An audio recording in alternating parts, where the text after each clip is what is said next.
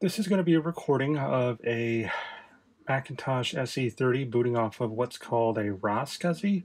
It's basically an attachment for a Raspberry Pi that allows it to emulate a hard drive. These older Macs especially had old hard drives that don't work so well anymore. Some of them don't, some of them do. A lot of them are on their last legs, so a lot of creative people are coming up with ways to get hard drives, um, newer style hard drives into these computers. There's a lot of different options you can choose from, thankfully. One of the newer options is this RaSCSI created by a few cool people on the 68K MLA forums.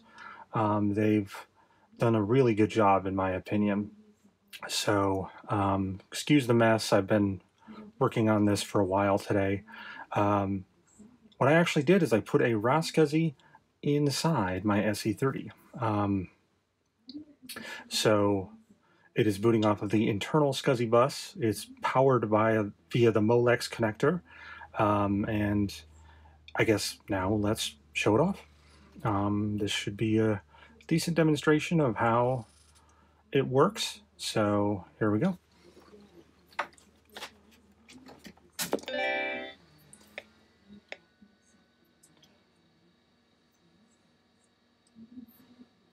Excuse the line on the screen. That is my camera. Unfortunately, it cannot be adjusted to be absolutely perfect for a CRT.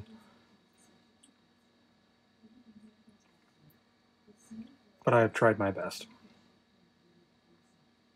This is my SE30 has a Macrominator 2 installed, as you can tell. So it does boot a little slower than normal. It also has max RAM, so that tends to slow things down a little bit. Now this is normal if you've got one of these RaSCSIs in there, as the Raspberry Pi actually has to boot, and now it's booting the system.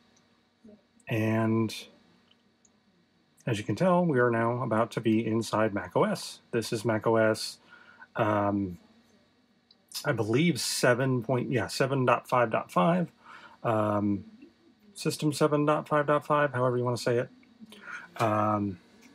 But yeah, we have a fully working hard drive in here. 2 gigabytes. Obviously, it can be whichever you want.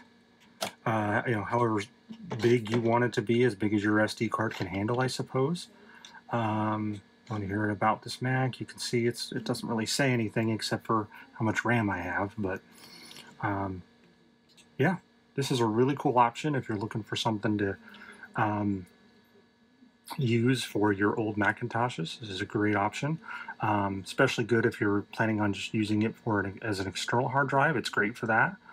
But as I've demonstrated here today, you can use it as an internal drive if you really want to. So yeah. Anyway, thanks for watching. I will leave a link in the description if you'd like to purchase one of these yourself. If you want to, I would recommend jumping on it quick, as they tend to sell out. So yeah, but anyway, we'll see you later.